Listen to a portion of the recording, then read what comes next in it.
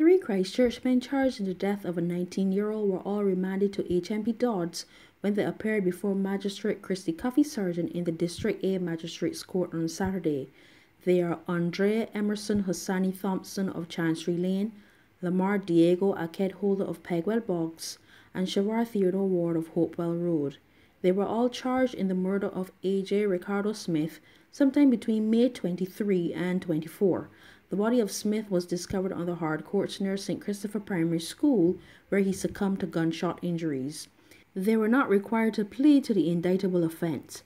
The matter has been transferred to District B Court at Oistins, where they are scheduled to appear on June 6.